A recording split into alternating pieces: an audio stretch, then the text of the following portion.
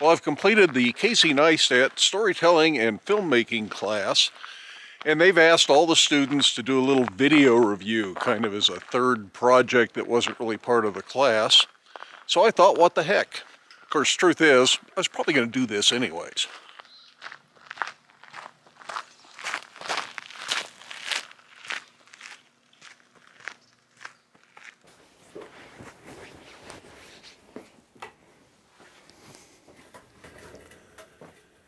Now, this was a class that was taught on monthly.com. It's an online adult education class. Well, maybe not adult. I guess anybody can take a class that's willing to pay for it. And it was promoted as 30 Days of Learning with Casey Neistat.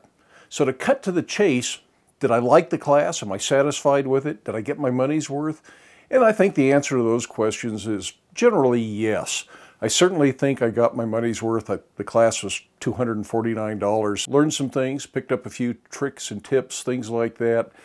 Things that I think are going to help me going forward, so it was certainly worth the money. And it was fun challenging myself to complete the projects as described in the class instead of just going with my usual style of video. If there's anything that I was dissatisfied about in the class, it was really that, as I said, it was promoted as 30 Days of Learning, and I don't really feel like that's the way it was done. The first day there was an introduction to the class and the first video lesson on finding an idea, and then there was an assignment to go out and find an idea, post that idea to the class page, so your peer group, which is about 20 other students, can see the idea and everybody knows how everybody's progressing. That's about the only accountability there was on the class on whether or not you were actually doing anything with the class, was to post to the peer group. Then there was another video lesson actually going out and shooting the video, and that was very educational. I got to watch Casey start and stop and repeat things just to get it the way he really wanted it, and all the things that kind of interfere with him.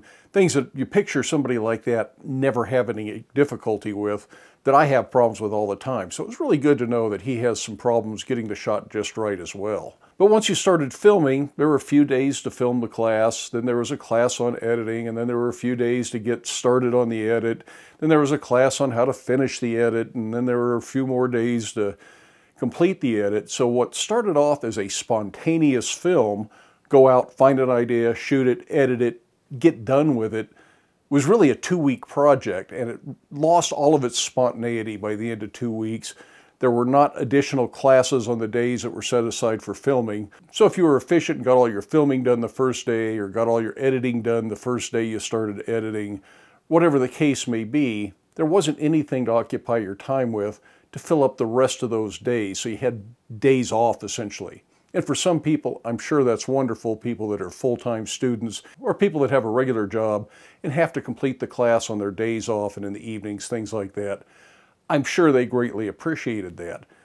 But because there were days off, it's not really 30 days. And the second project pretty much followed that same pathway. Now, if you've been watching, my first project was the shed project. What do you find in an old shed? Is it trash or is it treasure? And that was kind of a spontaneous, go out around your own area, in your own neighborhood, your own property in my case, and find an idea for a video. So that's the idea that I chose to go with. The second project was a bit more involved. It was supposed to be higher production value, a little more attention to really planning it out and taking your time, get all the shots you wanted, spend a little bit more time editing, finding just the right music. He talks a little bit about stock sound effects, things like that. And again, it was really good to watch him shoot and realize that he's plagued with some of the same problems I have. There was a big part of his video that his microphone wasn't working properly, and he had no audio and had to scrap all of that, and in the editing process, figure out what to do about that and how to tie the whole video together after losing a considerable portion of what he had shot. So watching how he dealt with those problems and solved those problems was really a valuable lesson. So that was wonderful. But again, there were a lot of dead days. I was essentially through with that project and just put it on the shelf for a few days until we got around to shooting the ending, where we turned our living room into our version of Possum Lodge, which was a whole lot of fun to do. But I didn't need all the days allowed for that and would have loved to have some additional lessons, some additional little mini projects to go out and shoot. Just something else to bring it up to a full 30 days. So my major complaint, if you would call it a complaint, maybe it's really just a little bit of a disappointment, is that there was not actually structured lessons and structured activities for all 30 days of the class.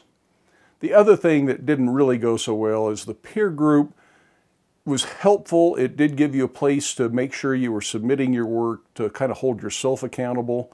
But not everybody submitted work. Not everybody responded and commented on other people's work, offered any kind of constructive feedback. So it was kind of a hit and miss thing. And watching videos or reading comments from other people who were in the class, a lot of people found that their peer group was not really all that helpful. I don't think there's a big solution to that. Would have been nice if Casey were involved in some of the peer groups, and maybe he was, but I haven't heard that he actually was. But I'm not sure that other than just holding yourself accountable to make sure you posted the assignments to the peer group when you were supposed to, yeah, it served much other purpose than that. Although truthfully, it was interesting to see other people's videos, and if you go to the main page where you get to see all the completed projects, there are hundreds of them. I have no idea how many students actually took this class, but there's no way I'm ever going to find time to look at all of the projects that everybody submitted. So again, I think the class was worth it. I think I got my money's worth out of it. Just a few things that I might have liked better.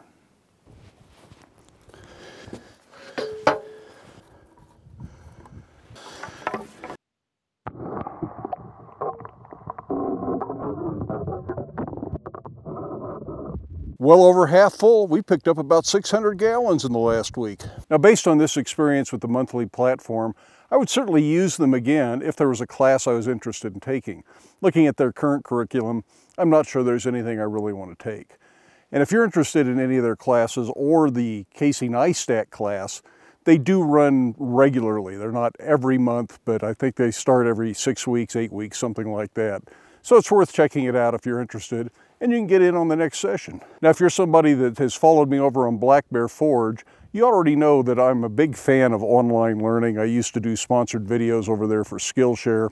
Still a big believer in Skillshare, just decided it wasn't the perfect fit for a sponsor on a blacksmithing channel. But if Skillshare is watching this video, I'd be happy to talk to you about sponsorships over here on the John Switzer channel. But anyways, I've taken quite a few online classes over the years through Skillshare, Udemy, now monthly, and a few that are through more individual servers or websites that the person teaching the class has their own system. But with the difficulty of finding a class at a community college or some private business like a camera store in my area, and probably in a lot of areas around the country, I think online education is really the way to go for a lot of this stuff.